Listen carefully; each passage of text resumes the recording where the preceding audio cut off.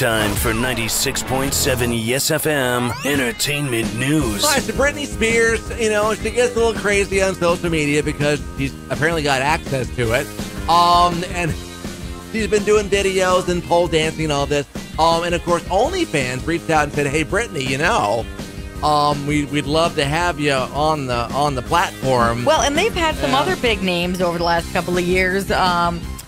What's his name's ex there, Denise, the guy from 2.5 Men. Yeah. His ex is on there making gazootle loads of money. So they've had some big names on there, and because they've seen her doing this stuff for free on the explicit side of the app. Yeah, well, and they want to have her over there. So they said, you could do these videos and get paid for them as opposed to some of the stuff like riding topless on a horse like you've been posting. We can pay you to do this. And she and her rep said, nah, I don't need it. I'll just give it away for free. She doesn't need the money yet. Well, Tom Brady, I don't know if we have an official boyfriend-girlfriend announcement of this, but apparently it's getting serious. Yeah, word is he might be putting a franchise tag on Irina Shayk.